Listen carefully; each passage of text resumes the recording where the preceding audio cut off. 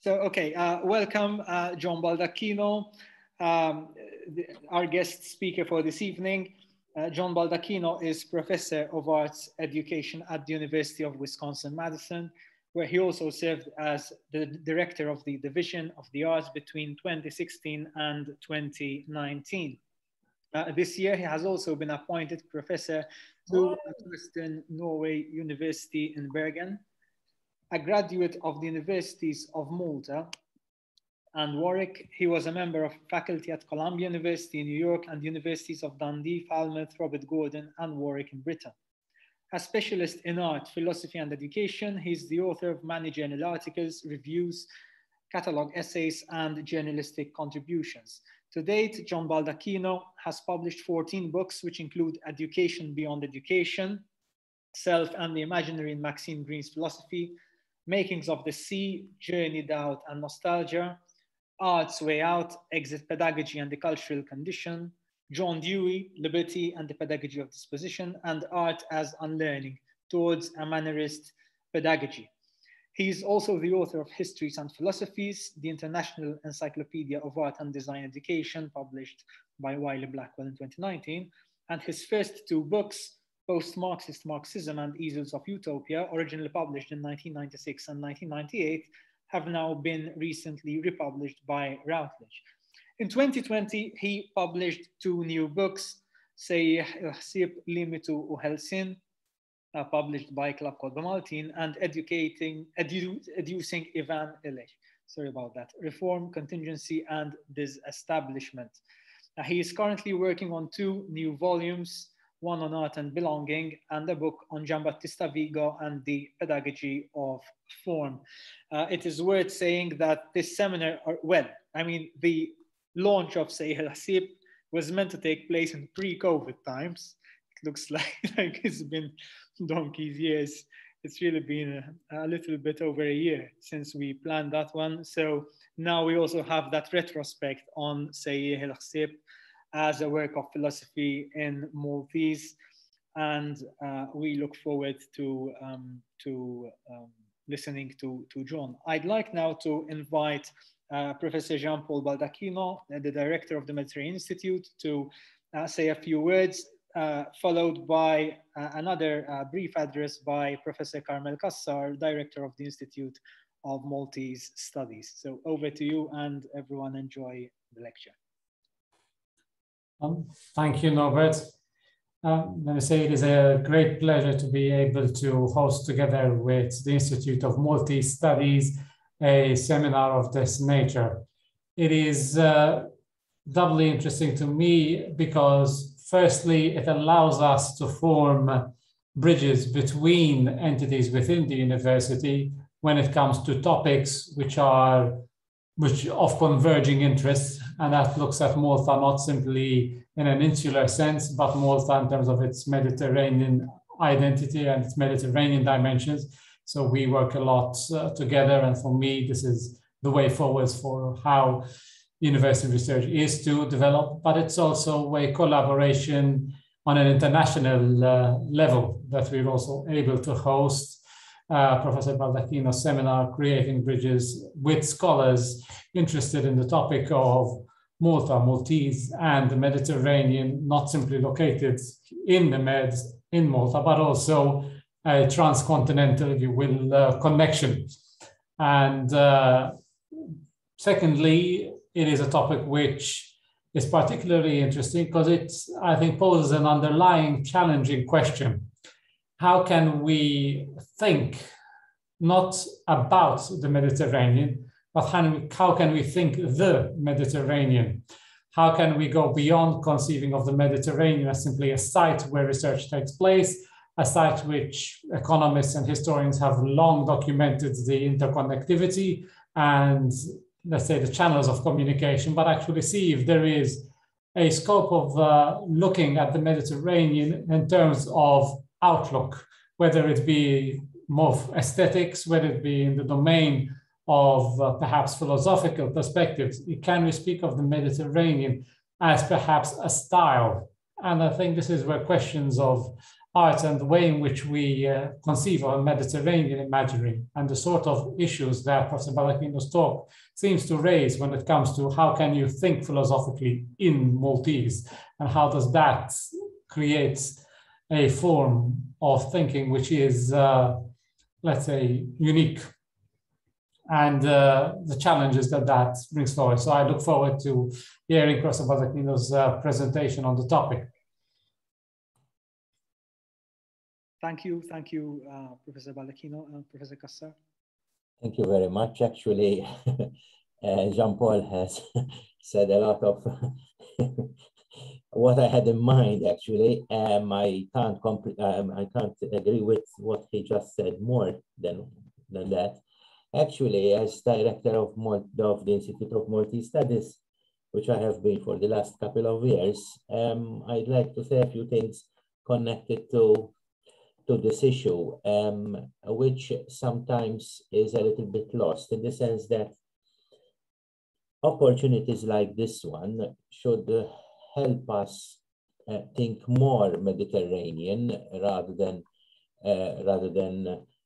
the way we in Malta usually think. And this is, in my view, sometimes can be quite a big problem, because we always think, most times we think that we are actually a unique place. In reality, we have learned a lot from people actually that surround the Mediterranean, and we have learned from all parts of the Mediterranean. And what you have on this island is actually the product of all these experiences put together. So I consider these islands more as a kind of a cauldron of ideas, which have been, actually, it's kind of a, you know, it's like putting vegetables and other food items in a soup, and it has been simmering for a very long time. And as a result of that, you end up with something which is particularly unique at times and even interesting. However, to stay on, to remain unique and interesting, it has to be, we must rather continue to think outside our shores. Most times, unfortunately, we do not do that. And this is something which is may actually doesn't always help us to move forward. Having said that, I was particularly struck by the title of this, the first couple of words of this book by Professor Baldacchino, and this the idea of the tas-sejjieħ, of the rubble wall, which I find particularly interesting. Even here, at one point, once, up to some years ago, up to several decades ago, actually, I used to think that the tas-sejjieħ is something which is ours. In reality, I came across the tas-sejjieħ all over the place. If you go to the south of Italy, I even saw tas-sejjieħ in Bulgaria. The interesting thing about the tas-sejjieħ, and there I want to say this because I'm essentially a historian of the 16th and 17th centuries, so I think I should say this. This is a preoccupation that the Knights had to face in the running of this state of theirs. Why? Because the tas-sejjieħ actually created difficulties for the Knights to have a proper cavalry. You know, going from one place to another with all these boundary walls all over the place created a lot of problems to have a proper cavalry, to have a functioning cavalry. And in fact, they besides, although they had the infantry, the artillery, and all the rest, they never managed, and even the navy, they never managed to have a proper cavalry. And that's because this is an impediment which they found exclusively in Malta. And this is very interesting because I think that if we were to look at this particular issue, these rubble walls, you know, sometimes we invent rubble walls, we create rubble walls, and these rubble walls create problems for all of us to continue to develop, to move forward, to look outside of our boundaries. And this is what I hope, that this would be one of the ways in which we can actually start looking outside our small territory. Definitely Professor Baldacchino has managed to do that extremely well, perhaps very well, not extremely well is a more precise word. However, I hope that more Maltese people manage to do this, and so that we can move forward, really move forward, perhaps to a better future too. Thank you very much for agreeing to deliver this lecture today. Looking forward to it. Thank you very much. Thank you, Professor Cassar. John Baldacchino, over to you. Rubble Walls of Contingency. Okay, let's see how this screen share works.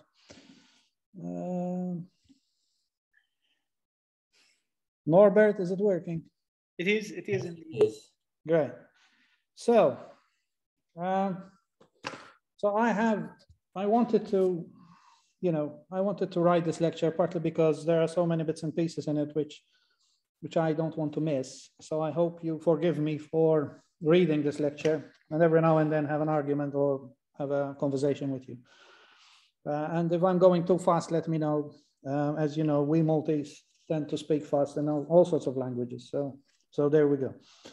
Anyway, so thanks for the introduction. Actually, it's quite interesting what Professor Cassar was saying, because it it does bring up some of the questions and the possibilities in terms of the notion of a limit and how the limit becomes an opportunity. But also I thank Professor Baldacchino, my namesake, of framing this within a Mediterranean context, because those are two aspects which I'm going to bring together, hopefully, in this lecture. So I opened this lecture, these reflections, with a note, which is very much tied to the fact that I grew up in Malta. Now, when I say I grew up, I don't simply mean that I was born and bred there, which is true, but rather I want to bring the whole notion of the formative effect and effect that birth and upbringing mean in terms of how one approaches thinking and how one grows up thinking by speaking a specific language. And I have to say, I should clarify this, that I grew up speaking Maltese only. We were not, bilingual family.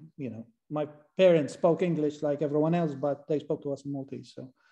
So in fact, actually, when I was at school, I had trouble with English, especially in primary school, like most of the Maltese kids, which I found out when I was teaching them.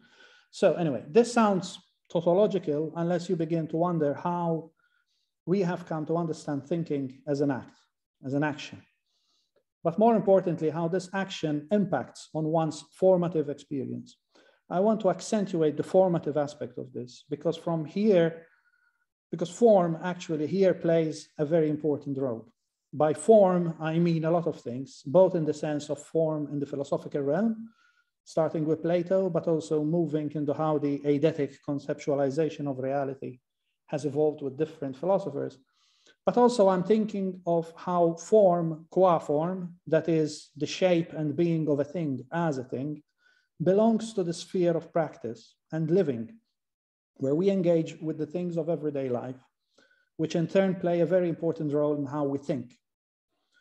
Coming from the creative arts, I also regard form as central to the way I approach the world in terms of what we make and what we do poetically in terms of poiesis, and thereby implying an action on the world of making stuff by designing, by constructing, by dismantling, by destroying, by recreating things as objects, which in turn play a role of subjects in the meaning we give to the world. This implies an action which again becomes part of the idea of thinking as a practice and as a way of living convivially. So I was recently doing some research on the work of the Ghanaian philosopher Kwasi Wiredu, as I revisited an old paper which I wrote and presented in a conference on intercultural music many years ago, and elements of which I am now including in a book of essays about the notion of belonging. I believe Norbert mentioned that book. As I'm expanding this essay, I keep thinking back on how then I was attracted to Wiredu, because he specifically dealt with African philosophy, but more importantly, on the philosophizing of African languages, which he engages with, especially his own language, which is the Akan language. The idea here is that philosophy in your own language is challenging, not simply in terms of how one can translate philosophical terms developed in languages like English, French, German, or Italian, but more importantly, in terms of the tenor.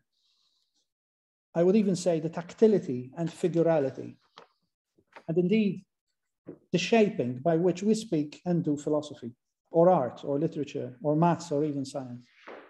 Now, in his book, Cultural Universes and Particulars, An African Perspective, Wiredu does a lot of work on this idea, especially in how the Akan language challenges him as a professionally trained philosopher under the tuition of Gilbert Ryle.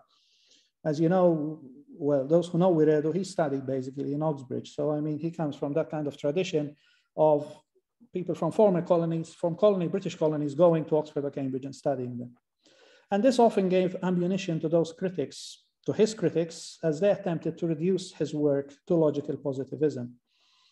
Now, while he does reject this criticism, insisting that he is not a logical positivist, Wiredu does also make use of his affinity with a certain disciplined and precise way of doing philosophy.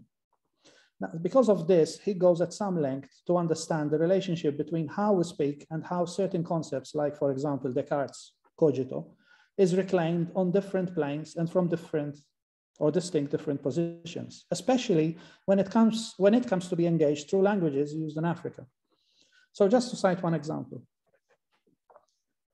you can see how actually, and I could read this because maybe it helps actually. So Wiredu argues that by far the most conceptually interesting African comment on Descartes, on his claim, was that made by Alex Kagame, who pointed out that throughout the Bantu zone, a remark like, I think, therefore I am, would be unintelligible.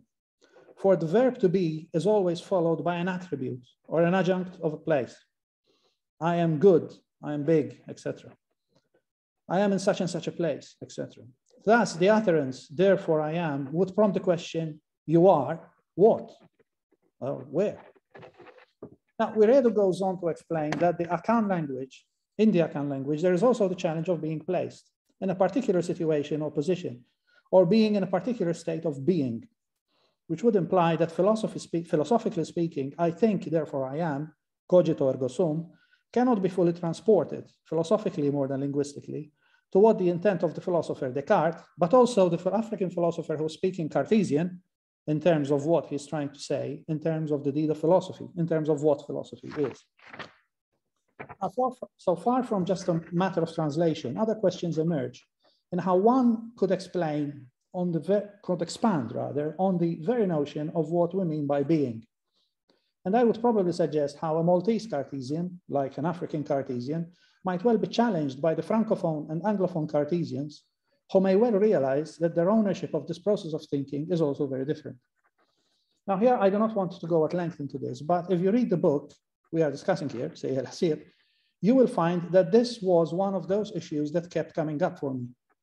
Not in terms of translatability of such texts, but in terms of the question, if I were to say or think this concept in Maltese, what would it mean to me in terms of my own process of thinking and talking to Maltese speakers? Again, here, the processing is not that of Cartesian thought, which may or may not be important for me, but the questions which prompted Descartes himself at the point of the cogito, so the existential questions, if you like, of the cogito, where his doubt somehow slipped into his claim of what was clear in terms of being. I remember when I used to study philosophy at INSERM, and those who don't know what INSERM is, INSERM was an institute which trained monks, basically, into philosophy and theology. I was going to become a monk. I was a postulant to the Carmelite order. And in those days, because the theology faculty was closed in the university, the certain orders of the monks, Carmelites, not the Dominicans, but the other Franciscans, they all came together and formed this institute. So we used to study philosophy there. And my first time studying philosophy was actually very much conducted in conversations in Maltese. So in those days, I remember the guy who's teaching us Descartes, the word chiaro distinct used to be, had a sonority to it. It was quite unique. But when it came to the cogito, it was always dutifully cited in Latin. I mean, given that perhaps naħseb allura jien did not have the same portent as cogito ergo sum. And let's not forget that the INSERM was a church institution for the formation of the religious. So there is a very important aspect.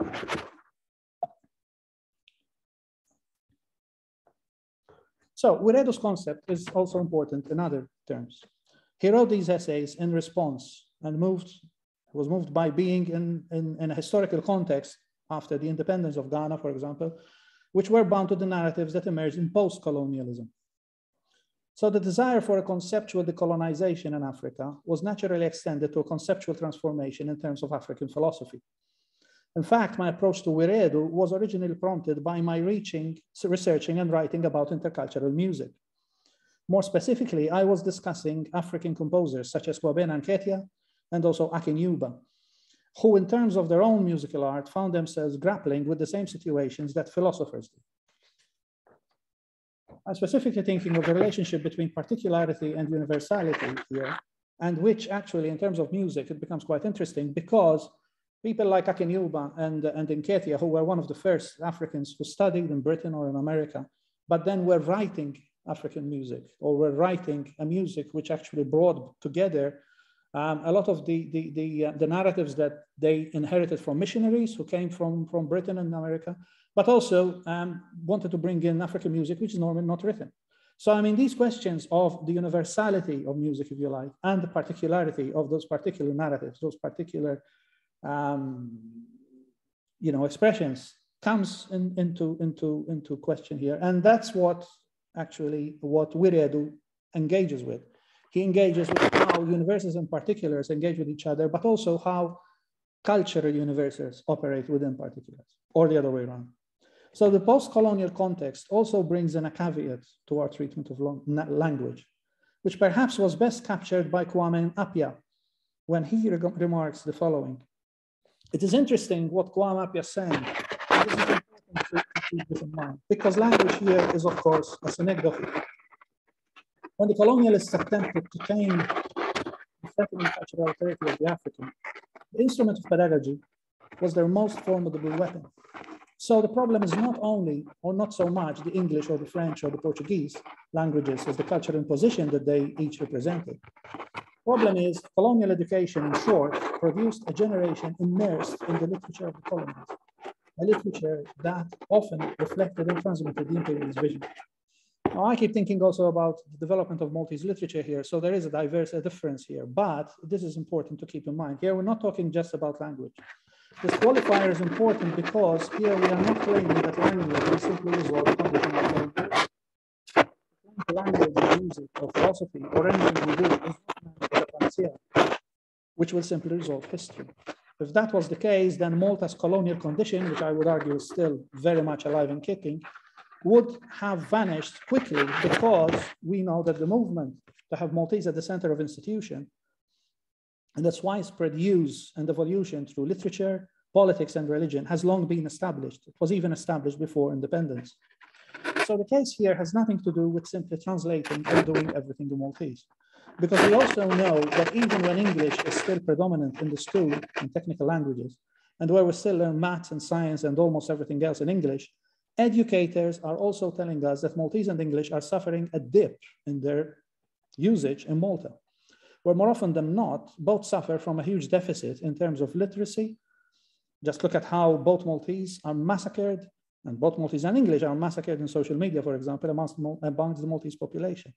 But also in how often there seems to be a lack of real understanding of the roles that the two official languages in Malta play. Not to mention how Italian, for example, remains predominantly and widely spoken by the Maltese. Sometimes Maltese speak better Italian than English, and yet it has lost the official role in Malta's institutions, which it had for centuries. I don't want to re-raise the language question in Malta, but it is interesting how Italian lost out in this whole situation. So we need to keep in mind the interplay between form and meaning in the sense of how form becomes a lived form, or to think it with what I have discussed in this book to the idea of the lived body, le corps vécu, il-ġisem ma'yesh, of which we are all conscious as human beings, who manifest ourselves and ourselves in the process of living. This is where I would bring together form and speech, but also looking at speech less in a textual manner and more in what Jean-Francois Lyotard calls the figural, in whose representation we are not simply beholden to some forms of signification or symbolism, but to a directness that is coveted, to use the translated word, by the need to see. If we lend the meaning of seeing to that of hearing, then perhaps one gets closer to what I mean by the act of speaking Maltese, something which I pushed in il-Ħsieb, for example, in the concept of feeling and sensation, which in Maltese gives us some intriguing concepts that triangulate knowledge, thinking, and sensation in ways which go back to the Plotinian notion of aesthesis and how it was then used in Arab thought. For example, see, I discussed this in the book under the section called the Shawqa ul-Khos tal-Ħsieb. So what I'm going to do now is I'm going to, show the Maltese version, but read the translation, which I hope makes sense, because I did it. So in the framework of Semitic expression, thought is also a form of thinking, in the sense of it folding onto itself from noun to verb. But there is also a context where one feels thought not merely in a sentimental way, that is by the senses, as we say, I feel I should do so, but in phenomenological moments, where thinking on every level of its meanings finds that it also has sounds and shapes that take on an aesthetic meaning. Thus, not only in the sense of meaning, but also that of sound, Semitic Maltese gives us the opportunity to find connections between thought and sound, both from the root of the word, and here I'm implying as root in terms of meaning, but also in terms of its Semitic sounds of the consonants that make the word, and in what the word itself is saying. So the sound of thinking gives us two meanings, what one hears and what one feels. Here we are not alluding to a poetic way or a match between word or another. Rather, we are referring to what might be called the morphological aesthetics of the word, which is not only felt, but tasted and smelled. As Seamus Heaney once implied in his use of the word musk when he discusses language and words. Musk, somewhere between mold and musk, the confectionery, the sweet. One smells it in one's own throat and tastes it as it hits one from within in both a physical and psychological sense. So while we cannot speak of a Maltese philosophical tradition, or can we? I don't know, nor could we take the path which Wiredu and African philosophers like Kwame Gyekye and to some extent Kwame Appiah himself took in their attention to African oral traditions and popular thought. I would argue that the case for Maltese as a language that descends from its Semitic and Romance roots would allow us to formulate and visit forms of thinking and concepts that do emerge from the expression and tangibility, perhaps even the figurality, which this unique language gives us. Now, I understand and accept the fact that we are Mediterranean, so therefore there is no uniqueness in the sense of what we claim often, pastizzi and all that stuff. But actually, we also, as a language, Maltese has developed its own unique patois, if you like, its own unique development. I know this is very controversial, but I mean, as a language, it's unique. I mean, no one speaks Maltese. Not even Arabs speak Maltese, although they find it easier for them to understand us than us understand them. At least that's my experience. But anyway, that's what I'm trying to say here. So this is why I keep insisting that here the question of translatability is totally irrelevant. This is more of a question of being as an act of doing. A doing, including doing philosophy, that in its portent of sound, sight, jest, form, and indeed manner, maniera in Italian, but also as a demeanor, opens a myriad possibilities and helps us reflect indeed backwards, perhaps, or inwards to the things, what the Italians call le cose, and the French les choses, the Greeks the pragmata of language itself. But here we are not referring to the forms of language by which we speak, but the things by which we have a language that allows us as Maltese, or as Maltese speakers, to depict and represent the world as a horizon of historical contingency, which comes to the center of what I'm talking about here. So here I want to give you some context to il-Ħsieb in terms of my own thinking at the time, and how at the time I was writing it, and also how it partly was running in parallel with another book that I also published in 2020, which is educing Ivan Illich, reform, contingency, and disestablishment. Now, as I reflect on both books and how they took a different life, but also how they emerged and evolved over the several years of thinking, it is somehow fortuitous that they were published in the same year. The point of convergence, which I want to mention here, though there are many of them, is the concept of contingency, and how via Illich, but also in my reflections, or rather my awareness of the contingency of language, which Richard Rorty developed, I constantly run in this concept in parallel. In this respect, as I prepared for this lecture, somehow one of the parts of the jigsaw came to me latently, in terms of how perhaps unconsciously Rorty's chapter on the contingency of language and his book, Contingency, Irony and Solidarity, had also some latent influence on me when I was writing both books. It is somehow interesting how while Rorty triangulates contingency with irony and solidarity, in my writing and studying of Illich, I triangulated reform, contingency with disestablishment. And as I read back on the chapter on contingency in the book on Illich, I couldn't not mention this, as it also carries meaning in terms of what I'm here calling the rubble walls of contingency. Being in the main, the language's rubble walls, il-Sejjieħ ta' Ħelsien, if you like, they want to put it in a forceful way. So here I do not want to diverge too much, but I want to bring up 4 approaches to contingency, which I discussed in my Illich book, but which must be kept in mind when reading tas-sejjieħ il-Ħsieb. So I cite 4 people here because it's important. One is Agnes Heller, the other one is Illich himself, then Richard Rorty, and Duns Scotus, the medieval philosopher. So actually, Heller talks about cosmic contingency and historic contingency. Cosmic contingency is more to do with the whole idea of how we look at the universe, especially from the Christian Judaic tradition of the fall. So from this moment onwards, she says, from the fall of Adam and Eve, and here we need to think about it in a metaphorological way. We're not thinking about it, I mean, Agnes Heller, she studied with Lukács, as far as I know, she was not even a believer, but it's interesting how in these legends and these myths, actually, we begin to understand what contingency is to us. So from this moment onwards, men and women must choose on their own, and they must respond. That is, they must take responsibility. Contingency is the loss of innocence, Heller argues. But actually, Illich is interesting because Illich looks at contingency from what he calls its sunset, which came, according to him, when humans decided that rather than leave it to God, we took our understanding of the universe away from God and took it in our hands. So a contingent nature, as it's known, is gloriously alive, but it is also uniquely vulnerable to being purified and cleaned of its aliveness in the sunset of contingency. So basically, while Heller is seeing contingency as a moment of liberation, Illich sees it differently, but he also sees it as a moment of hope, but his hope is invested in how he looks back at contingency from a medieval Franciscan approach, which he adopts from Bonaventura and Duns Scotus.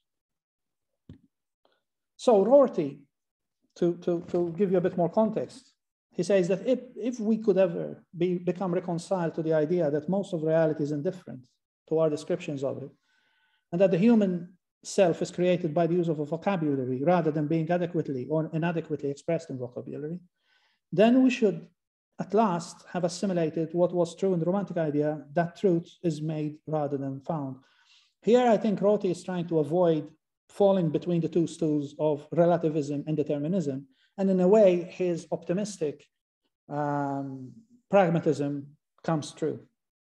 But perhaps the best argument for contingency is what Duns Scotus has argued in terms of what he calls the synchronic contingency, which is a synchronic contingency between contingency and universality. How could the world in its freedom be contingent, but then at the same time, acknowledge that there is God? So the far-reaching impact of Scotus's theory of synchronic contingency becomes clearest in the concept of the will. God's will and man's will act within an ontological frame, which is a frame of being, which comes from us, which embraces innumerable contingent states of affairs together and with necessary states of affairs.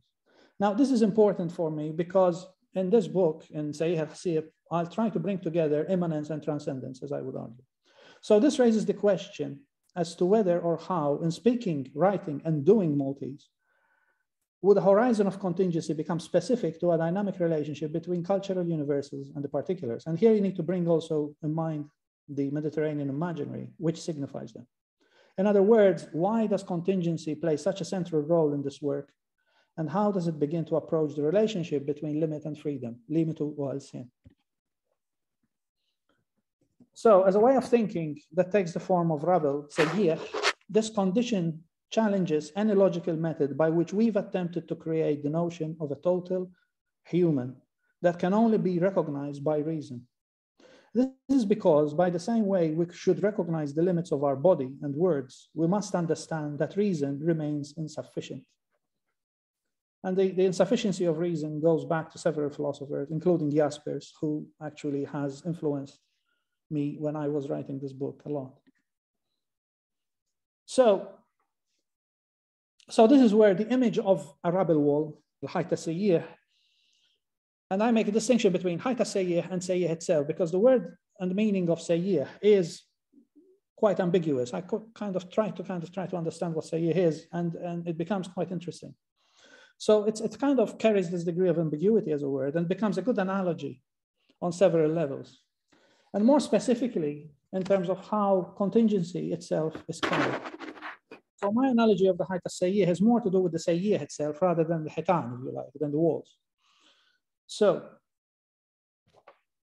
basically, it has a great signification or great significance in terms of how contingency itself is carried. And indeed signified, though never closed in, the wider possibilities that the rubble wall, together with the context of its function, in terms of what the French call bocage, which is not just muraglia, as in Italian, brings in. So what is this bocage? The bocage is actually the whole idea of the field with all these walls, which kind of divide it. So the function of a rubble wall is not just to compartmentalize a space or delineate borders, but it's also there to allow water flow through the walls and distribute it across the fields.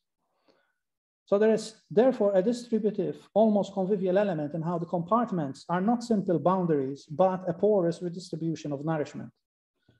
The making of the wall. So I mean, there's a function to the tas-sejjieħ. It's not just because they couldn't find any, they just built it like that because that's what they found, but there's an element in it that allows the water to go through. And that becomes very porous, and that also helps in terms of how you can distribute water across the fields, especially when it rains. So the making of the wall itself is always fascinating because no one stone is like another. And often the accidental shape of the stone creates conditions for several possibilities, which one cannot preordain, let alone plan. There's also the ecology that is found within the spaces of these stones. And this is not unlike the hedges, for example, which we find in Britain, where they are protected by the law because they have a very specific flora and fauna in them. And this provides an environment for a rich fauna that itself contributes highly to the unique ecology that is created within such structures. The Maltese imaginary, tas-sejjieħ, has an immanent, that is an internalized sense of belonging. It is not simply a characteristic of the landscape, but it brings out a sense of being within which one could almost imagine how the contingent nature of these walls is also inherent in how a Mediterranean way of life has grown around it. Just as crofting communities in the Highlands become synonymous with the character and even nationhood of Scotland, especially considering how the clearances ordered by the landed gentry and the lairds represent the suppression of the Scots by the English landlords and the sheep and wool industry. And that's why they suppressed them, because they needed, huge plains so they can get the sheep to graze, and then that would help the wool industry. In the same way, you could argue that the rubble wall in Malta has an emblematic value, which perhaps in the last 30 or 40 years, it's gained an even more radical sense, considering how savage development has destroyed many rubble walls and fields. Some of the old rubble walls were destroyed by development. In the same way that the land clearances of the 18th and 19th century changed the Scotland landscape and polity. So you could argue that the destruction of the tas-sejjieħ, the wall ħitan tas-sejjieħ, is also actually having a huge impact in terms of how we see ourselves as polity, how we engage in our own, sense of physicality within the island. Should I say the islands? So it is also within this imaginary that I found the notion of il-Ħsieb has a powerful image and signifier of thinking, but more specifically of thinking and speaking the Maltese. This has a phenomenological value in that the rubble wall is an immersive experience. One cannot simply look at the rubble wall. One must walk along and through the fields while also becoming extremely sentient, aware of the life that seems to gain meaning from the interstitial character of these structures. Again, speaking as a visual artist, I grew up drawing and painting images of fields and rubble walls. You know, if you're an artist in Malta, the first thing you start doing is paint and draw rubble walls. But I was also being always struck by their presence, as I would then find when I read a lot of Mediterranean literature, especially Sicilian literature, and how the vegetation and the trees, like the carob tree, el-Haruba, but also the wildlife and shrubbery that inheres in the rubble walls, provide a universe of particulars, which seems to continually recede the more one seeks to get closer to it. So in the same way, French anthropologists found in bricolage the lacework of narratives that could be woven in every creative form of argument. So we find in il-Ħsieb, in the rubble, in the bocage of rubble walls, the whole structure of rubble walls, a system of possible and porous spaces that allows us to think in an array of manners. These makings and deeds are found in the unique interstices left by the relative position taken by each stone, where an infinite diversity of probabilities, paradox, and aporia proliferate into an equally infinite and probable number of possibilities.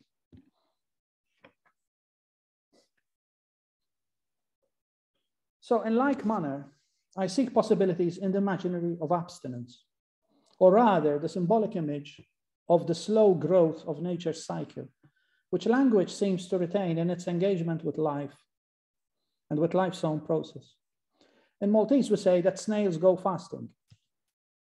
Il-babbush, imur sajja, okay, yisir sajja. In fact, as we know, when winter, the first rain of winter comes in, we go out and pick up all these, these snails to cook them, basically.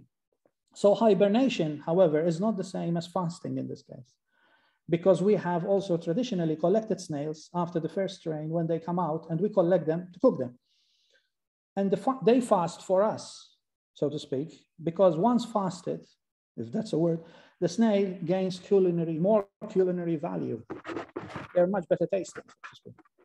Now, where is this image of the snail coming from? The image of the snail comes from, if you read the book, actually, from the poem of the Lament to Sanchez Mejías by Federico Garcia Lorca, where he talks about the whole idea of the caracolas, the snails, which are kind of, waking up in the first dew, the first rain of winter or of the fall of autumn.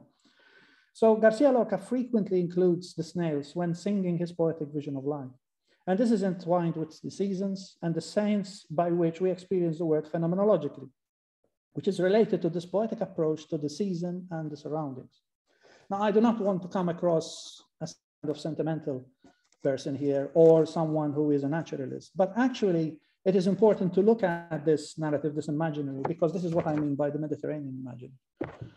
So rather, I want to bring in the interplay between the immanent and what we seek to transcend, using the model of art, which is sustaining its own immanence and autonomy. The artwork embodies that which humans transcend and project their understanding and anticipation, by not simply taking in experience uncritically. So this criticality, if you like, of this aporetic character of art as that immanent activity, which also transcends immediate experience, is found in what I have just cited above as I speak of the sense of the makings and deeds found in the unique interstices left by the relative position taken by each stone of the sejjieħ, where an infinite diversity of probabilities, paradox, and aporia proliferate in an equally infinite and probable number of possibilities. It is in the sense that if I want to make an argument by speaking a language where I'm not being simply poetic or religious or artistic, but also I want to be rational and analytical in the same language, and I am doing so in a way that allows display between immanence and transcendence to happen. So in the scent, of wet soil of the first autumn rains, We are reminded that time does not stop, but keeps going. What passes will return, though not as a form of existence, but as memory. Like language, these other forms of life present us with the plurality of the self as a real form that gives rise to possibility per se. A possibility that cannot expire, because otherwise it is no longer a possibility, neither with the death of the body, nor with the vanishing of the soul. As such, possibility bears no space or time. And displacement here becomes quite central to the whole thing. So this interstitial abstinence, an abstinence that is from becoming limited by assumptions which simply impose categories of thinking in univocal ways, does not come cheap. It costs, and its price is neither pecuniary nor moral. Rather, the value is concrete in the sense that it has an impact on one's own sense of living. Not just being, but living in the quotidian sense, in terms of how one asserts one's autonomy against all the restrictions that are expected of us. I'm specifically thinking of a sense of displacement where one's sense of belonging is pretty much like that of immanence, expressed, articulated by talk, gesture, image, sound, etc., by a constant yearning for movement and transcendence. The aporetic relationship between the inside and outside, interiority and externality, is not unique to the Mediterranean sensibility. However, it is also true that the Mediterranean sensibility in its literature, in its arts, in its philosophy, has been characterized by such a continuous dialectic between what appears to be fleeting and what seems to be permanent.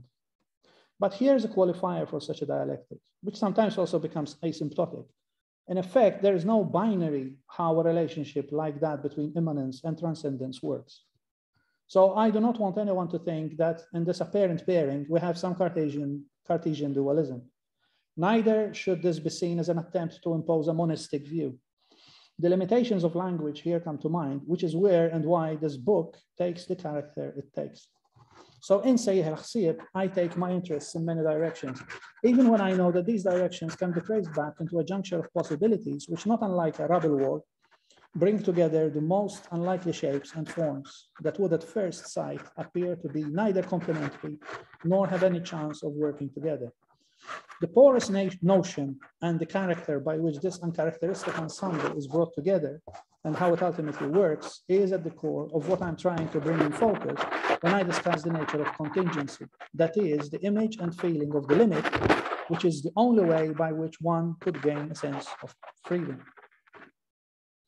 Thanks to the ambiguity of the I as being, il-jien bħala esseri, what is revealed comes about only in what is recognized, in what we cannot show in the absolute or its totality.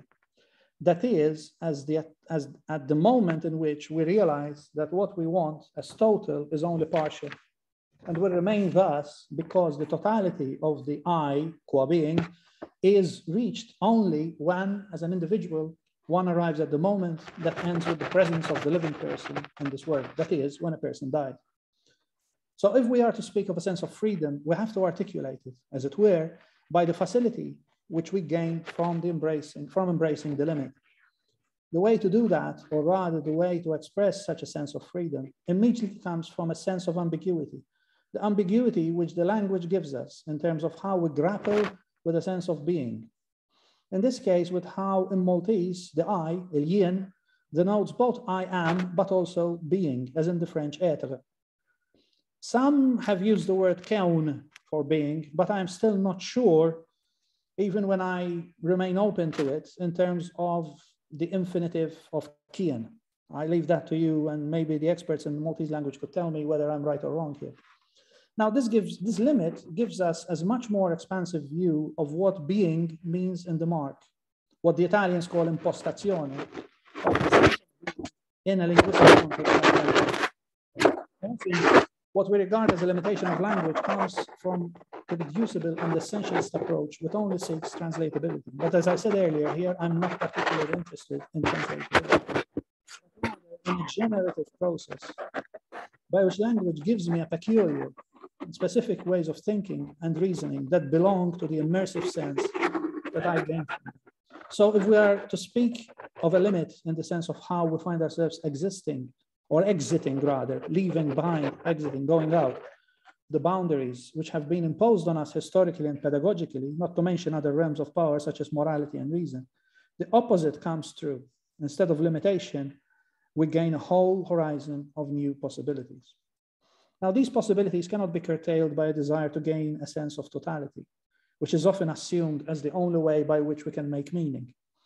As we have been schooled in the obsession of having to give and deliver the right answer, and as we have been told as children and as young adults, even at university, that we can only succeed if we successfully fulfill and pass a process of assessment that expects a specific form of behavior and reasoning, and by which we show that we have the answers. In other words, as we remain firmly schooled and never encouraged to disestablish knowledge, even when we have the means to do so by the very language that we speak and inhere meaning, it remains very difficult for us to do so.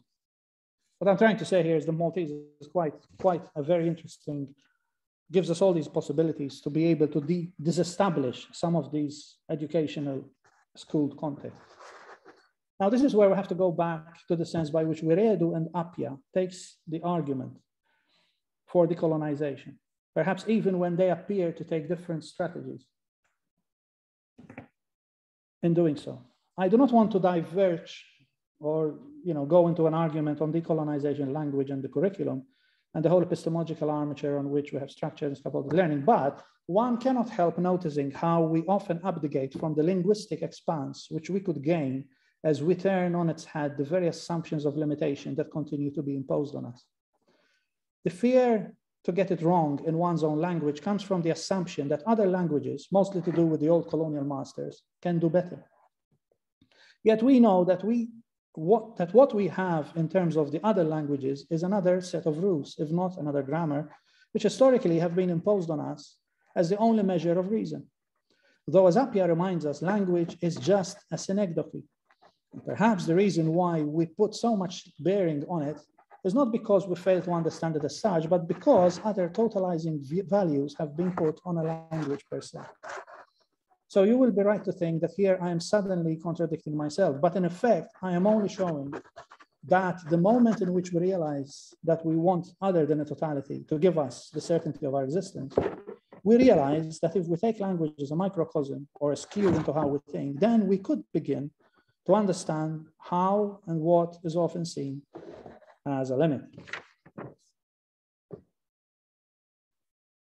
This also means that by the expansion and expansive possibilities that are opened in nomadic senses of existence by languages, for example, or by our own language, here we could find ourselves actually located within the Mediterranean imaginary. And this is that part which deals with that. So the sense by which the aporia of immanent transcendence works is partly to do with the finality, indeed the limit, which is the only articulation of one's freedom, and whose sense of liberty is often at odds with what we consider as being beyond possibility. This is what I mean by...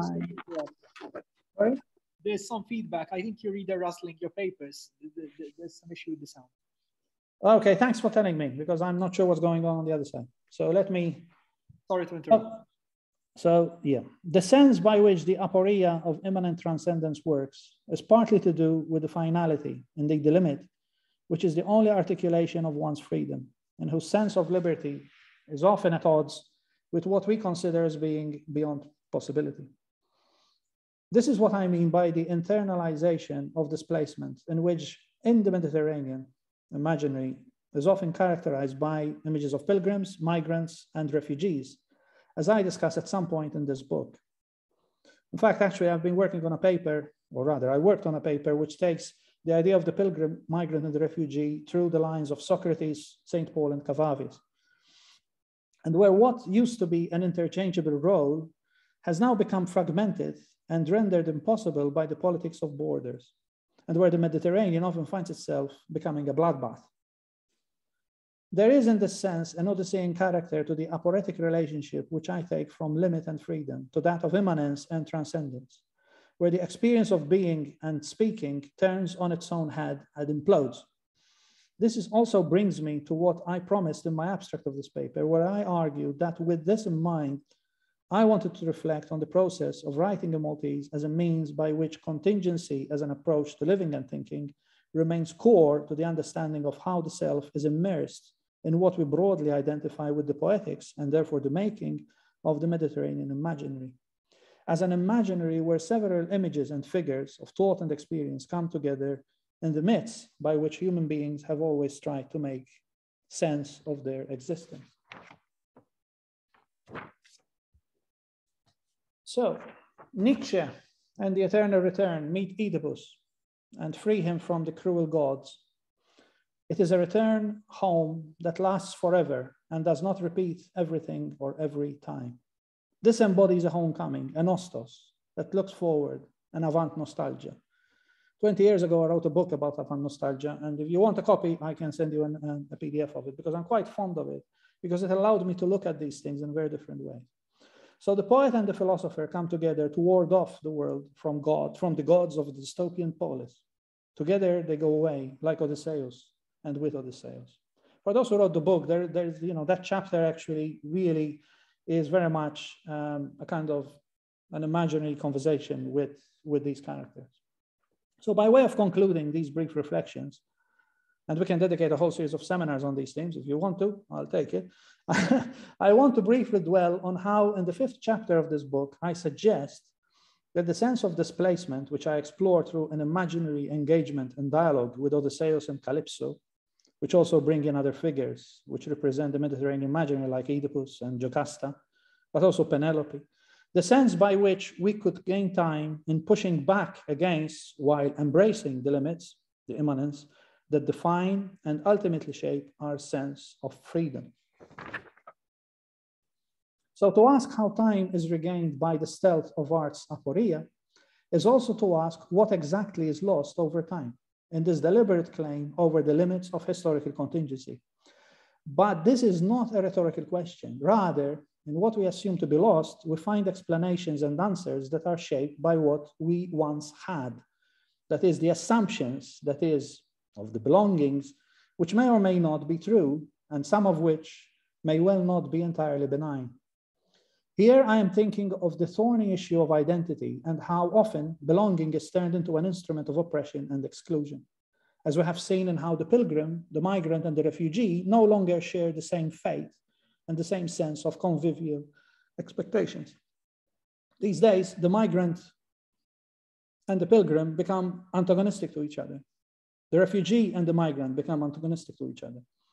So the whole idea that pilgrimage and migrancy and seeking refuge were one and the same thing, especially in the crossovers and the cross within the Mediterranean, that has kind of disappeared. So what we cherish today, what we have left behind, may well be the source of a myth by which pushing back on our limits falls in the danger of exclusion in forms of nationalism, in forms of racism and oppression. Thus the question must be, what exactly was lost if we didn't know what we were going to lose? Perhaps, to rephrase the same question, what can we lose? Or what can we not afford to lose? Surely, what we can't afford to lose is the way by which we embrace the contingent and displacement itself.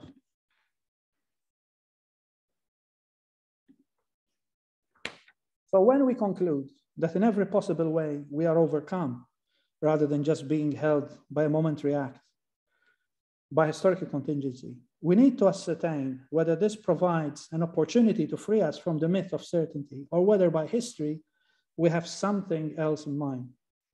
Whether this history appears to be unique or is just a moment within many moments of several histories.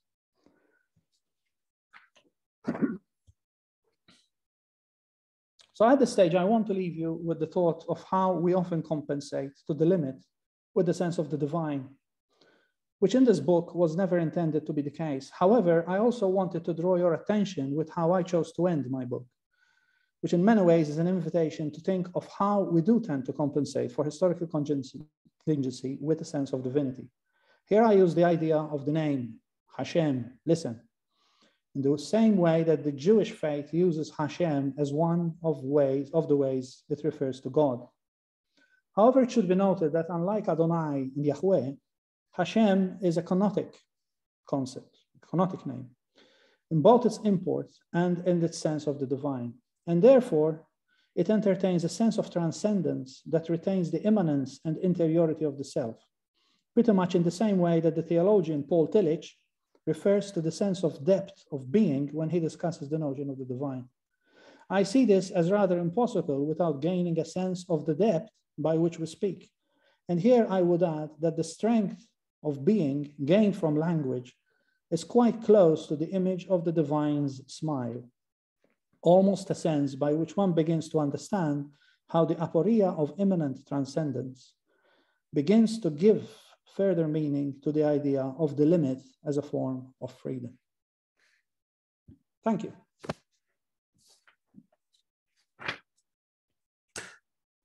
Thank you. Thank you so much, John. Thank you so much for that very enlightening talk. I'm sure that there are a number of questions that are going to be raised from the participants. So the floor is open. Please feel free to ask John any question you might have.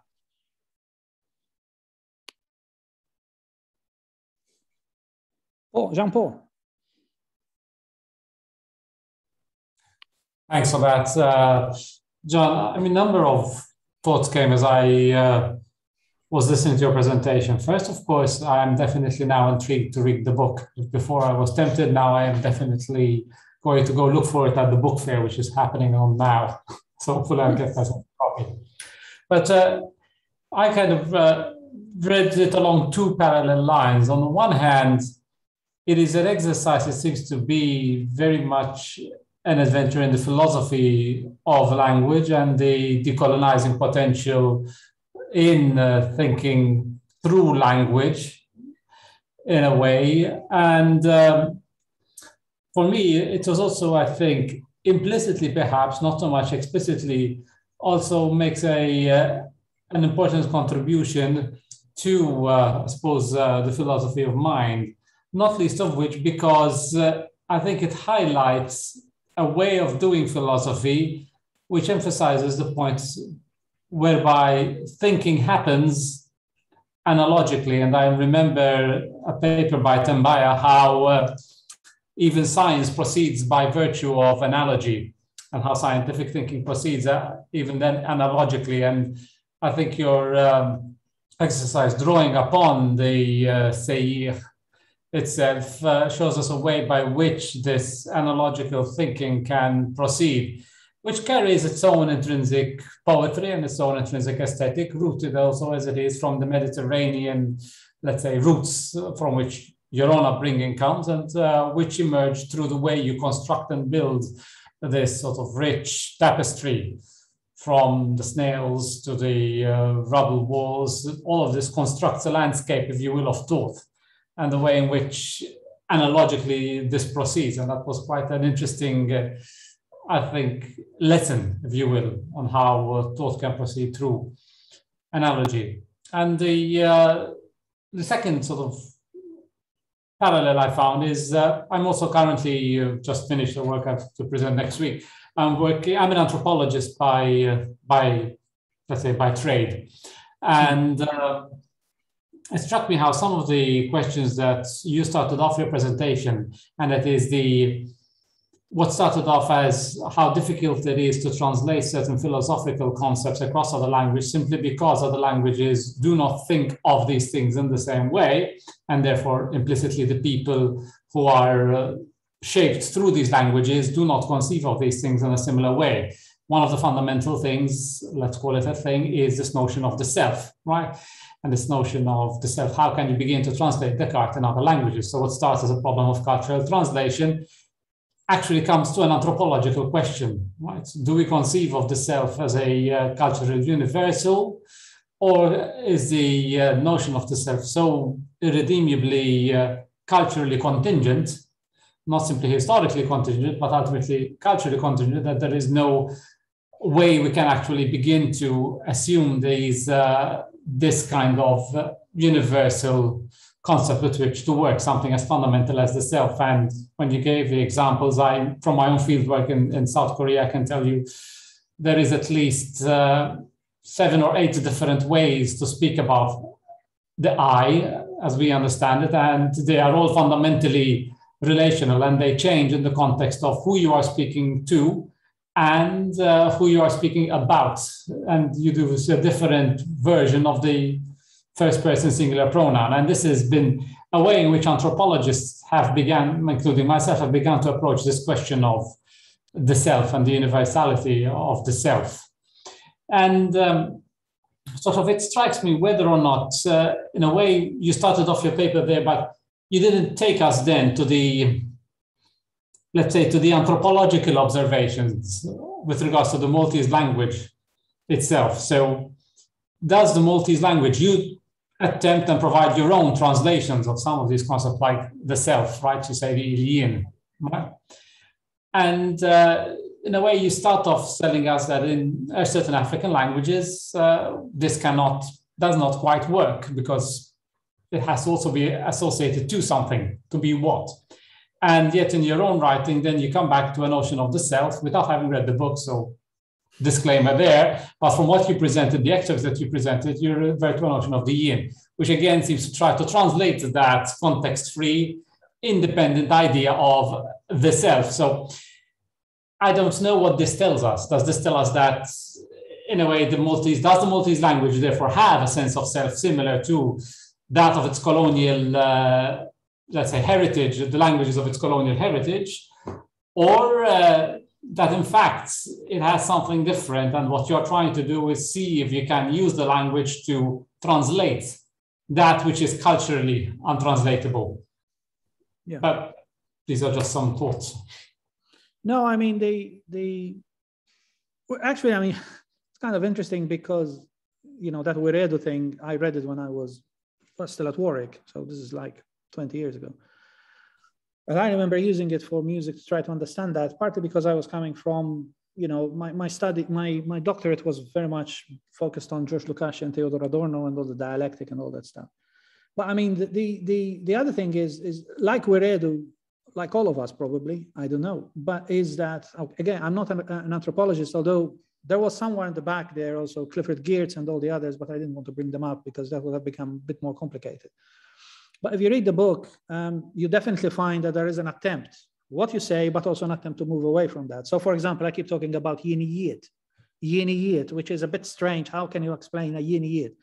But I mean, and all of that stuff. But it does also show that perhaps we are still trapped with thinking that because we learned philosophy, because we learned maths, we learned all sorts of stuff in English, we feel compelled that actually that's only the way we can do philosophy, for example. And so we had to try to translate, which I tried not to do. And that's why I said this is a book of philosophy rather than a book on philosophy. But also the attempt was, you know, as you know, I wrote many books and all the other books were all in English. So I mean, strictly speaking, I always felt that there was that kind of tension. The other thing I should mention is that when colleagues of mine who come from either Italy or Portugal, or they speak a Romance language, I never heard anyone who speaks Arabic who told me this, but people who speak Romance languages, when they read my books, they always tell me, once someone told me, you wrote your book in English, but actually that book is not in English. It's in Italian or it's in Spanish. And I always find that also when working with students who come from not the Anglo-Saxon tradition, but who study their philosophy in different languages, or like, for example, Greek students. I always, and especially because they were art students, they would come here, so they would have an engagement with concepts in a slightly different way. They would use the image, they would use expression in order to do that, but then they have to write essays in English. And I remember a lot, especially Greek students, who would be very frustrated by this whole thing because they say, I want to say something, but I can't do it. And I have to kind of, so, because they feel that the Anglo-Saxon, which is much more positivistic and all that stuff. No, I love English, don't get me wrong, is restrictive for them because they can't really explain it. So, I mean, as most of us who have taught non-English speakers, you end up becoming also a copy editor in these cases. But I mean, I could see when doing this, I learned a lot from, there's a kind of a pattern of thinking, which I always felt that they were very similar to Maltese in a way, but also slightly different. And that's the whole thing of this. What you're saying is quite interesting. Whether we should solve this, you know, anthropologically, I don't know. But definitely, I think we are, as Maltese, missing an opportunity here because we shouldn't, I mean, I know there are a lot of I admire these colleagues in Malta. I mean, I see it on Facebook who translate just about everything in Maltese these days. And that's really lovely because when I was a kid, I used to be jealous of the Italians who learned everything in Italian. I thought, I wish I could do that. Once when I became a teacher teaching in primary school, I remember teaching the kids, trying an experiment with them, teach them maths in Maltese. And in those days, they streamed them. So these were kids considered to be weak, quote unquote. When I did all in Maltese, numeracy was fantastic for them. They could just, understand it like that. Suddenly, when we had to do maths in English, they couldn't get it. And I remember when I was their age, I couldn't get it either. So, I mean, it's a profound thing, because if you think about how I learned numeracy, I learned numeracy in another language, which did not have any relevance to me, because I was speaking in Maltese at home and I was speaking Maltese. That becomes quite interesting. So I don't want to as Appia was saying, this is not just a question of decolonizing and because we use Maltese, then we solve the problem. It's how are we going to use Maltese? And also whether that opportunity, we're gaining it, particularly if you then protract it and enlarge it in the context of the Mediterranean, which I think we keep missing out on, partly because of political reasons, partly because also that we're still within that kind of colonial mindset, which, as we know, under colonial, especially with the British, Malta was a garrison, so it couldn't even relate to the Mediterranean in such an open way that others could. So when you talk to colleagues and students who come from Greece and stuff like that, who had a totally different approach, I wouldn't say you feel jealous, but you feel that there are opportunities which we have lost. So basically, when I wrote this book, it was more to do with an exercise of engaging with these concepts in Maltese. But as you say, there is that other thing which keeps pushing you back and saying, okay, if I'm going to quote Husserl, or I'm going to quote, I don't know, Wittgenstein, who actually wrote this stuff in different languages, but I'm accessing it in English or in Italian or something like that. How on earth are you going to translate that in Maltese? And when you translate it more, suddenly it becomes something different. It becomes so interesting because actually it opens up other possibilities. I wish I could speak Arabic, because I keep thinking that if I knew Arabic, maybe some of the concepts that we engage with, which we are used to engage with in English or Italian or French or even German for those who speak it, maybe they would become very different. So that's the whole thing. But what you say is totally true, because there is a tension there when you try to do this exercise, especially if we come like us. We have been altered, and in my case, I'm even working in an English-speaking place where there's that kind of thing. So I mean, am I thinking of Maltese, or do I start? I remember when I went to Britain the first time, and when I moved to Britain, one of the things which happened to me, at some point, I started dreaming in English as well. And I thought, okay, I'm getting there now. But that's a very bizarre thing, because at first I was really struggling, in terms of I'm thinking in a different language, but yet I'm engaging with these people in a language which, okay, I know, but I cannot really grasp it kind of, phenomenologically speaking. So, yeah. So thanks for that. You're totally right. And I hope when you read the book, we can have more of a conversation, because I really want to know what people who read this book make of it, because I'm sure that there are other questions there, and that there are also issues which need to be had. Thank you, John. Questions?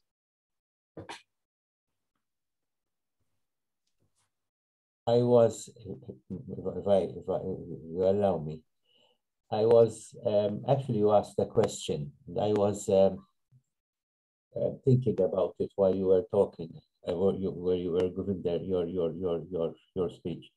Actually, this is the question of how we managed to do away with Italian and practically take up English, to the extent that wherever you go in Malta, and this applies particularly to some people of maybe of the older generation, but even to others who actually, even in Malta, they have difficulty even to have a cup of coffee, because they are expected to speak in English to the waiters and to the people who are actually running restaurants and so on. And these people, because if you speak to them, you find that it's very annoying, because these people do not express themselves in any other language but Maltese. Despite the fact that sometimes they even know a little bit of English. But anyway, this transfer from Italian especially to English is something which has been of interest to me, because I'm interested in the social history of language, and it has always concerned me, because I notice that when people learn Italian, and Maltese people learn Italian, for them it's kind of a natural consequence. Probably, you mentioned Arabic just now, probably you'd find the same situation with Arabic as well. I don't know. I remember when I went for my doctoral studies a long time ago, my supervisor was surprised. He told me, how come you never studied Arabic? How is it possible? This was in the very early 90s, 91 or 92, I can't remember. In fact, he made me think about this. And in fact, I realized how foolish it was of me never to bother to study Arabic. And it's true, we are very much exposed to Arabic because of the language and even to Italian. We are bombarded by these two cultures, and yet for some very strange reason, we have kept them out of our system, and we opted for English. Obviously, it's the language of the colonizer. The colonizer himself had a very hard time to make us adopt English, actually. For example, not many people in Malta realize that for the first 80, 90 years of British colonial times, they actually even published the Malta Government Gazette in both Italian and English. Well, it got going until the 1920s, really, this issue. And it's very interesting how we managed to do away with cultures to which we were accustomed for not generations, but perhaps thousands of years. I don't know, in the case of Arabic. And yet we have managed, over 1,000 years, and yet we have managed to do away with them in favor of a language which was, strictly speaking, I'm sorry to say this, but strictly speaking, imposed on us. And this is something which I think deserves further analysis, especially in this post-colonial phase that we are going through at the moment. For example, one of the things which I find very annoying at the University of Malta was that whenever they, you apply to become an associate professor or a professor, it has to go through the Association of Commonwealth Universities. Now, the Association of in my case, I learned later on that they were sent to the Vice Chancellor of in the case of the professor, and it was sent to the Vice Chancellor of the University of London. But I was writing mostly about Malta and about Mediterranean history and all the rest. What has he got to do with my studies, really? With all due respect, he decided to send them here and there and so on. I know this because I met him at a conference and he told me. But then I said, but why is it that these papers have to be sent to an Englishman who lives in London, who has absolutely no knowledge of my culture, strictly speaking, or very little if he has. He never lived in the Mediterranean, probably, I don't know. And this is something which really concerns me personally as a Maltese, because this makes me think, where are we actually? What are we doing with our society? Where are we going? What is the situation that we are living in? Where do we want to go from here? I don't think we have as yet began to answer or to think, not even to think about these questions, let alone to answer them. I don't know, I don't want to take any more of your time. I don't know whether there is a question here. Honestly, I just wanted to express this idea with you. No, thanks. I think the institutional issue is what it is, but I also should remind, I realized when I went to Britain that even though we know English, I don't think we speak English as such. So, I mean, it takes for those of us, maybe others who had the same experience, is that when you go to an English-speaking country and then you start working there and also you start teaching, it becomes interesting in terms of how the process of thinking actually. So Maltese, although there are a lot of people who speak English or whatever it is, I don't think that they actually think in English. I think they think in a different way. So, and maybe Jean-Paul could explain this in an anthropological way, that the language in and of itself is there, but actually, and so I find that there is that kind of disconnect sometimes, because when having moved to an English-speaking country, I had to really change a lot of the ways I think and how I process. And I was very grateful to my doctoral supervisor, Fred Inglis, who actually taught me how to argue in English. Not that I couldn't do it, but basically is that the frame of mind is very different. So you become kind of, and that, not to mention coming to the United States. So, I mean, you have those because, English is a very positivist, kind of very empirical language. Whereas, but I don't know, I mean, maybe Jean-Paul could say something about this, because I know, I can't explain it exactly, but I know exactly what you mean. By the way, when I was in the 80s, I got special permission to write my B.Ed dissertation in Malta, in Maltese. So partly because it was on futurism, and I told them all the documents we have in the library, I hope they're still there, were original from La Cerba and all that stuff, which Marinetti used to publish. Told them it's all Italian, it translates better in Maltese than in English. And I didn't like the translations of the futurist manifestos in English, it didn't make sense. There was a lot of phonetic stuff going on because of the poetry and the parole libere and all that stuff. And eventually I got permission, but I mean, apparently that was quite unique. So, so yeah, Jean-Paul wanted to say, he's got his hands raised. Yes, thanks. I finally figured out how to do it with this version of Zoom. I don't have to put it down, so apologies. I had a reaction to what Cam was just saying, but also to the point that you have done to answer Cam. Cam was saying, he wished he learned sort of Arabic. That would have helped him a lot, and also ask himself, why not? And this is, I think, what highlights the peculiar challenge, I think, of what something that you are trying to do here brings to the foreground.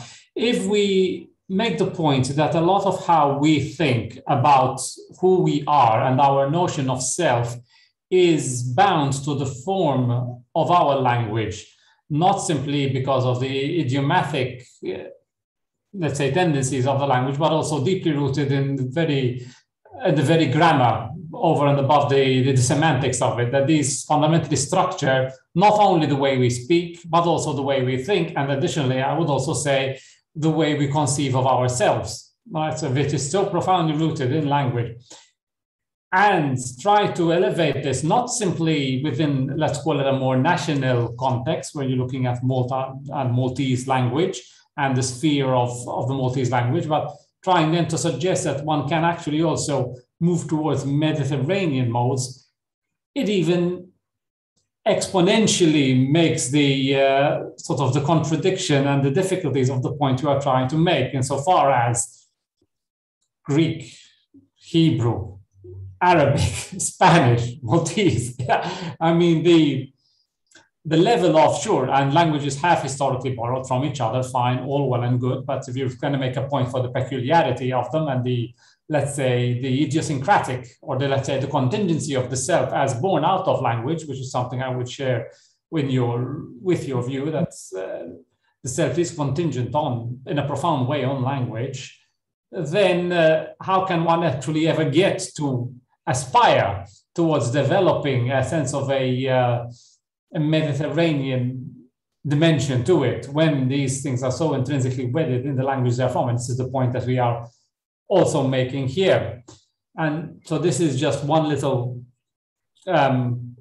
reflection, and there's an aside. But the other thing I wanted to add was, anthropologists have long made the point that, colonization starts by the colonization of the self. That is, one of the most profound and deep-rooted effects that you have in colonization is the alteration of the mode in which the self is perceived and understood, whether it's through the introduction of conceptions of private property, right, where the self needed to educate, the Native American selves needed to be reconfigured, where their relationship to land and products of the land is conceived in terms of private possession and property, hence the radical threats of something like the potlatch in Native American context. Whether you look at it in conceptions in, say, even not even British American colonialism, right? So we're looking at it also in East Asian forms of colonialism and Japanese colonial endeavors, which sought to transform the self of their Asian neighbors by reconfiguring a whole different system of kinship. Because the way which kinship is understood, because, of course, their sense of self was radically tied to the way in which they structured ideas of kin and kin relations. So in reshaping the system of kin and introducing particular systems of kinship reckoning, they sought to alter and shape the understanding of the self that mirrors and is an extension of their own conceptions and understanding of the self. And language is formative, so kinship names in that regards, they change the structure of kinship name. So this idea that the colonization proceeds through the colonization of the self has been something that's been quite sort of well researched in anthropology when looking at different modes of colonization, benign ones as well, mind you, because not all colonization is intended to conquer. Sometimes colonization, as I suppose perhaps in your clerical training you had the occasion to encounter, forms of colonization can also happen with the benign intent to save people's souls as well as people's lives. Nevertheless, it is also a technology of power in altering the self, conversion and forms of conversion being another form in which selves are re-altered and reimagined and transformed. But then let us not also underestimate the capacity to also work with these colonizers' concepts, with these colonizing languages, and also use them ironically, right? Without necessarily being subsumed under their sort of hegemonic valencies, but rather themselves being vehicles for, let's say, even playful, perhaps, and ironic resistance. So yes, in Maltese, we speak English, but we also speak Maltese. Are we dominated by our sense of the English language? Or has perhaps our facility to adopt the language that has historically been associated with globalization, capitalism, and all of the other big evils that you can conjure up, also allowed us to create a space through the way in which Maltese language is used, deployed, and enacted in forms of cultural intimacy, allows us precisely a way to resist this. By being so proficient in it, we have also created that space, let's say, which exists underneath it, between it. I mean, the idea of la lingua della cucina and the Maltese, you know, the idea that it's a kitchen language, but a kitchen is a space of heart, it's a space of home, it's a space of intimacy, it's the space of, in a sense, alterity to the radical official face of a colonial language. But just thoughts. There is the other thing, because we need to, I mean, I see it in slightly, I don't know where the direction comes from, to be honest with you, because I'm not trying, I don't want to give the impression that the direction comes from because we speak Maltese, therefore we live like it. Actually, it's the other way around. I think language is a reflection of, so even when we speak English, or we speak half English, half Maltese, or we have this patois of which we have developed in Maltese English, it is also reflective of how we live and how we see the world, and in fact, actually noticing, especially from abroad, how Maltese itself has evolved, and we see social media and all the others, and also how English has evolved. It's very interesting. The other curious thing is why the Maltese still find Italian, as Carmel was saying, in terms of why Italian becomes so natural to us, partly because of TV and all that stuff. We know more about, you know, when I speak to an Italian, tell him all about, you know, Gianni Morandi and all that stuff. So how do you know this stuff? So actually, I've never been properly to Italy, but we know that because of TV. So we grew up. And in fact, once I planned, but COVID blew it, I planned a whole lecture to give in Bologna on the whole idea of how Rai has influenced the Maltese imaginary in terms of its relationship with Italy. And how I always felt that I'm at home in Italy when I go, partly because, but even though I never lived there, and you wonder. But on the other hand, there's a certain kind of thing. Suddenly you recoil back when you see certain mannerisms and certain approaches, which you cannot sort of really kind of understand, because you think you know Italy, you think you know Britain, you think you know even Malta, but then you realize you don't.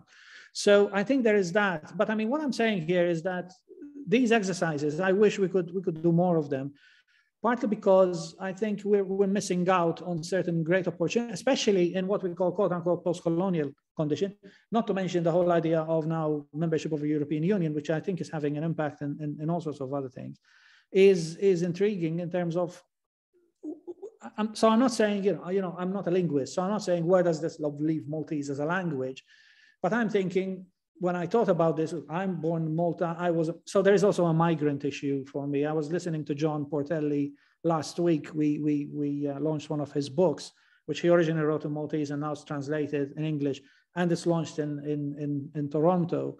and how all the colleagues and the students actually who come very much from Middle East and but they're all Canadians, how they relate. And John and I were talking about the Maltese experience, but also being away. I've been away for 30 years. He's been away for 40 years.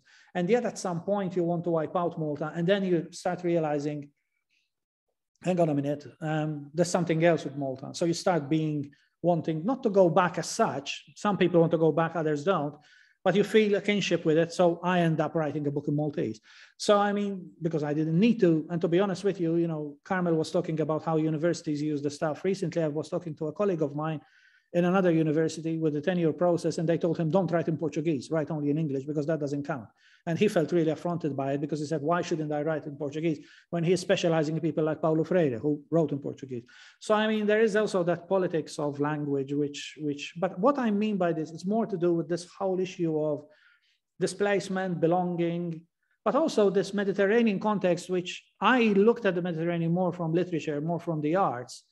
And I see there, and I remember, you know, I keep saying that you read my Makings of the Sea.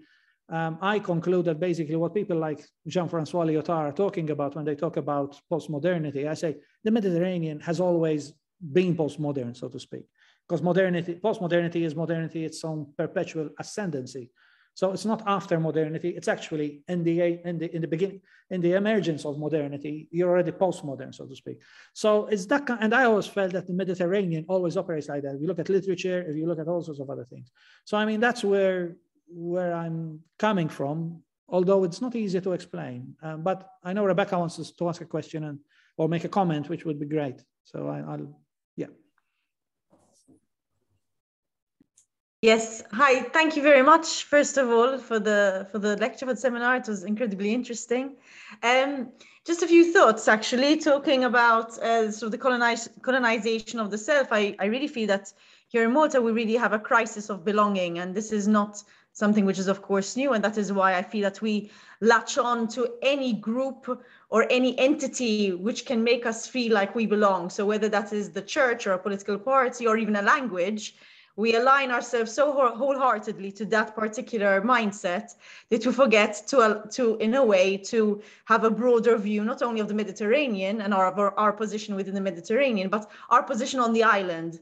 And I think this makes it easier for us to accept the wholesale destruction of swaths of land and you know, the rubble walls you mentioned, of course, which are emblematic of this destruction. And I think this really ties into what you mentioned earlier about the fear to get it wrong. And sorry, the fear to get it wrong in the sense of the fear to get it wrong in terms of critical thinking, in terms of going down sort of these routes which perhaps our educational system chastise us for going down some routes rather than others. They encourage sort of a certain mode of thinking rather than opening the boundaries. They try and sort of limit thought through that process, you know. And you mentioned, you stated the idea of disestablishment. And I think that if more people overcame the fear of rocking the boat and lent themselves more towards disestablishing the system, then we'd have much more productive futures than we have at the moment. These are just some thoughts I had and I wanted to share. And thank you very much for your talk. Thanks for your, I mean, actually, that's why you know, Illich became so important to me, because when he brings, I mean, he talks about him being the partly because of his parentage. You know, he says, I'm a wandering Jew and a Christian pilgrim and all that stuff. And there is a lot of that stuff going on in terms of how these things come together. And also his methodology was interesting. I mean, the thing is worth mentioning the methodology, because he mentions his methodology of how he looks at the present by actually bracketing. He uses the notion of epoche, which we find in Husserl, but also we find in Christian thought. Where he would say, how do I do this? So, I mean, at some point he said he wanted to learn Chinese. He was a linguist, you know, he spoke all sorts of languages, but there was a point where he said, I wanted to learn Chinese just to shift myself away from where I am in order to go on a different world and then come back. But he said, I'm now at that point, he said he's too old to learn another language. So basically said, but, you know, in being a Latinist, so he decided to go back to the 12th century. He looked at some of the documents in the 12th century and suddenly started looking at things which become totally different. So for example, I mean, the book is about reform, contingency, and disestablishment. But I mean, the concept of reform is not the concept of reform as we know it, the empirical concept, which comes more from the Anglo-Saxon world. But it's a concept of reform which comes from St. Augustine. It comes from the patristic notions. And it's a concept of reform which is also rooted in the whole idea of perennial philosophy, which is very different, which is very scholastic, but it's very different in terms of that kind of, So reform is a reaffirmation. It's almost like, going back in terms of much more of an Augustinian point of view rather than, I don't know, an empirical point of view. And that changes everything. So when people read this establishment, or when they read the schooling society, they think he wants to close school, but he's saying, no, I'm not talking like that. I'm talking about in the same way we need to disestablish the church in a secular society, in a like society. We also need to disestablish the school. We need to disestablish politics. We need to disestablish just everything else. And in that context, that's a leap of faith. But partly, obviously, everything is against that. Even language. So if you think about how can we disestablish Maltese, I remember when I was at the University of Malta in the 80s, I used to ask questions in Maltese, and I used to hear my friends, my students, fellow students moaning because I was not speaking in English. And I used to find it very difficult at first. So, I mean, I remember being very frustrated. I can write in English, but I mean, speaking it, I didn't speak it at home. So, but I mean, it was interesting. I always felt affronted by the fact that here I am, my university in Malta. Obviously, I was a first generation graduate, so that makes it even, different because we were able to do it. And I know this is controversial, partly, and this is where the aporia and the irony comes in, that in as much as the student worker scheme, people said it was, there were other things which were disastrous in it. But actually, if it wasn't for that, I wouldn't be able to go to university. So, I mean, there was all these kind of, even the politics. I grew up in a politics coming from the left, which I found myself outside all the political parties because I couldn't kind of connect with them, because partly I wanted them to disestablish themselves. But I mean, I always found myself in the same situation where they would say, no, the kind of, the canon of this particular institution, if you want to belong, you have to do this. And I say, no, I don't want to do that. So the issue of belonging is interesting because, and this is why I keep talking about exiting, and I wrote a whole book about art as exiting, art's way out, is because, the walls, if you like, have protected us, but also have pushed us in, and they're not allowing the people to come from outside. So everything become a foreigner, the refugees, the immigrants, they're Barrani. So the Barrani used to be the British, now the Barrani is the guy who looks a bit darker than me. So, I mean, it's kind of interesting, but then we forget that our own language is such a mix of different, and that's where the Mediterraneity comes in. And I think the Mediterraneity is such an important thing which we're missing out on. So we're missing out the Maltese, the fact that we speak in Maltese. I mean, here when they keep talking about, race, and they look at me and they say, you're white. I tell them, if I speak to you in my language, you wouldn't consider me white anymore. You think I'm an Arab or Jewish or something. In fact, actually, when I'm in New York, they always think I'm Jewish. And I say, and I'm proud of that because actually, if you think about my language, I can tell you. And we speak English, but we speak Maltese. So, I mean, so it's that kind of thing, but we don't seem to realize we're in it, and we don't seem to realize it. It took me to go away, although I always knew that, but I mean, being away, I can think back on my own origin, quote unquote, and see this. And this is where I think it's so important. This is why I'm so passionate about it, but I'm not sure, maybe being in Malta, that might not work. I don't know. But here I'm talking to you and you can engage with me. So, I mean, it's not something which you have to be a migrant to understand it. But definitely being a migrant, being an emigrant, M with a, not im, is interesting because, meeting the Malta or going into Astoria in New York, suddenly you see all this universe there in one street, which makes you excited. But I mean, or buying a pastis for $2.50. So, I mean, that kind of stuff. It's kind of strange, but yeah, I can't really explain it in an eloquent way, but you know what I mean. Yes, thank you. I think, yes, being on the outside in several ways is very productive because it allows you to see things which would have remained hidden otherwise. And the mic's off. And the hidden is important. As Norbert knows, I wrote a paper on the idea of the hidden in the Apocryphos and the idea of and both Kazantzakis, but also in Kavafis, where we're talking about the hidden, but the apocryphal, but also the choice. The choice is the heretic choice. Heresis in Greek is choice. So, I mean, the hidden and the choice. But I mean, this is where I think in the Mediterranean imaginary, we share these things because when you're engaging with with colleagues who are working with Mediterranean culture or Mediterranean literature, or you know, you find a lot of commonalities in terms of, oh yes, of course, I can see that. Yes, the whole idea of aporia does not become difficult for them.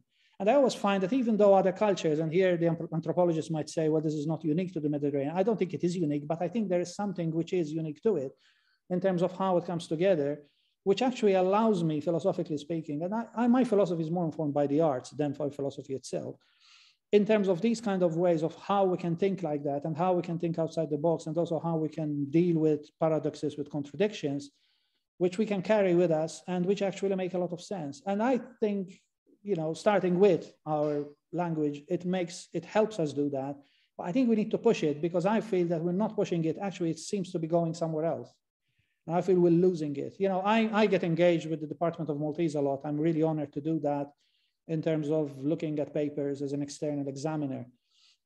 I'm always attracted by it, but I always say, and I tell my colleagues in the Department of Maltese, there are these other opportunities like aesthetics, for example. Why don't we push that? Why don't we do that? Because in Maltese, it could make so much more interesting reading. You know, we're talking about Jamil rather than just Bugeja or something like that. Or how can we push that? How can we? And there is always this kind of engagement that. And I get really excited reading you know, these dissertations in Maltese, because they are confronting the same issues that I confronted when I wrote this book. They have to read all these books in English or in Italian or whatever, and then they bring them back into their own studies, translated. But where is the actual translated? Where is the, what are we actually translating here? It gets interesting in terms of looking at it from Maltese literature or from an aesthetic. I mean, is there such a thing as an aesthetic which is prevalent in Malta, or is that different? Or is that just universal? Because I'm here, I don't want to say that this just be a particularistic thing. I'm not denying the cultural universals here. We are continuously doing that. Laclau has a very interesting concept about universals, and that the universals are empty signifiers, and what they're filled with is particular. So the universals are always going around, you know, almost like needing. Universals are needy. I recently heard a rabbi saying that God is needy. He needs us to love him, so to speak. It's an interesting concept. So the whole idea of the needy universal, which needs the particulars and all the contradictions to actually give them reality. And I think in a language, in the kind of relationship between the being and language, it becomes quite an interesting concept, if you like. So again, I'm thinking aloud here.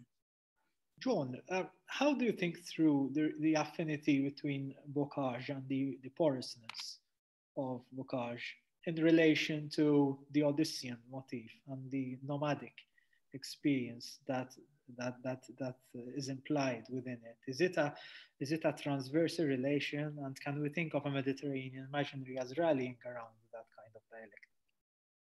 Yeah, it's interesting, because I mean, I need to push that a bit more, and maybe we should have a conversation on it, because bricolage is always seen as, you know, if you think about bricolage, it's you have these elements which you weave in, but if you think of the bocage, you're in it. You're somehow in the kind of the bigger context of it, but also you are confronted with what Carmel was talking about in terms of these are walls, they are walling you in, but in a way these walls are also porous.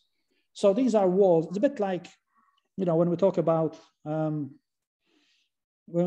things like boundaries, when we talk about frontiers, they are there and they help articulate where we are. But on the other hand, they could actually close us in.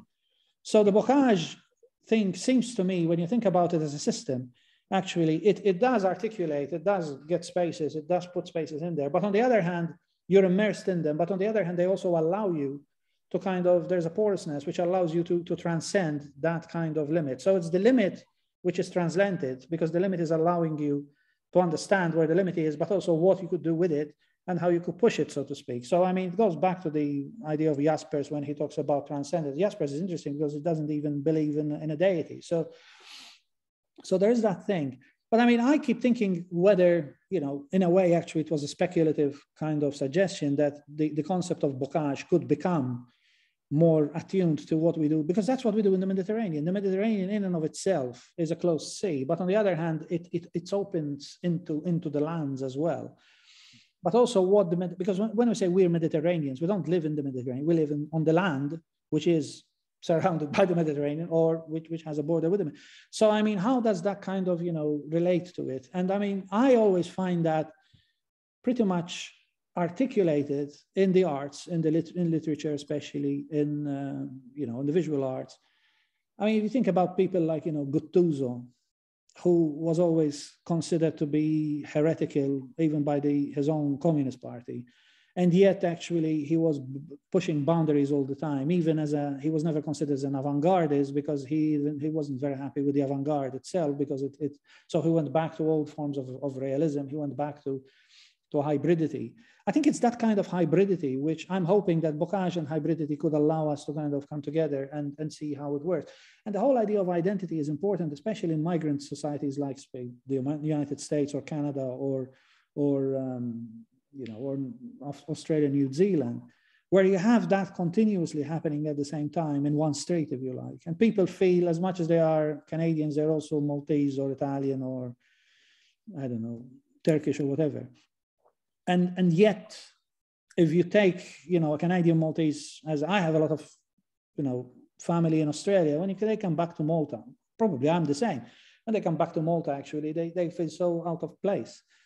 And yet they are Maltese because they need Malta to kind of define them as well. So there is a lot of interesting, but I mean, and it is almost like a form of bocage as well, because you have these walls, but on the other hand, there's this porousness going on. So I don't think I have answered your question, but actually I would really love to discuss this further in terms of maybe we could make a paper out of it. Who knows? Yeah, sure. We'll have a chat. There's this sort of dialectical elaboration. Well, I mean, the dialectic and the aporetic each other within the Mediterranean context. Yeah. Thank you for elaborating on that. I don't know. I mean, here it's still 2:27, so you're the people who are late at the day. So I mean, yeah. Unless there are any other questions, we can wrap things up here. Okay, I'd like to thank you very much, John Baldacchino, for a really stimulating lecture. I'm sure there's widespread agreement across the audience that this has been very instructive to all of us. Including the debate that followed it. Thank you so much for collaborating with us, John. I'd like to thank the Mediterranean Institute, the Institute of Maltese Studies. There will be other exciting seminars coming up, so please do watch our spaces and hope to see you all again soon. Thank you so much once more, John. Thank you. Please join me in a round of applause. Thank you. Thanks. Norbert, can I just ask you, where will the recording be if we want to access it? Okay, so those of you who'd like to access the recording, please drop me an email and I'll send you the link to the recording. Okay, because I lost it. I lost internet for a short space, so I missed some of it.